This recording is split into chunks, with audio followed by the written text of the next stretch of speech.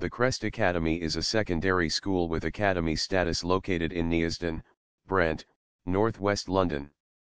The school opened in September 2014, replacing Crest Girls Academy, Crest Boys Academy and Crest Sixth Form. The Crest Academy serves the local communities of Neasden, Dollis Hill, and Cricklewood.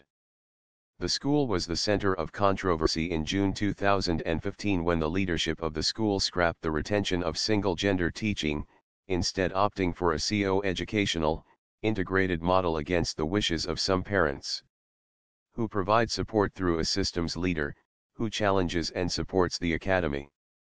The Academy's vision statement is "Every student ready for university, every student a leader." The Academy has undergone a transformation with a significant increase in GCSE results, achieving 46% 5A*C including English and Maths in 2015, reversing a period of decline at the school.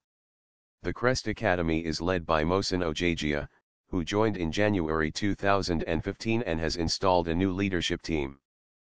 Shortly after his appointment, the school was inspected by Ofsted and deemed to require special measures.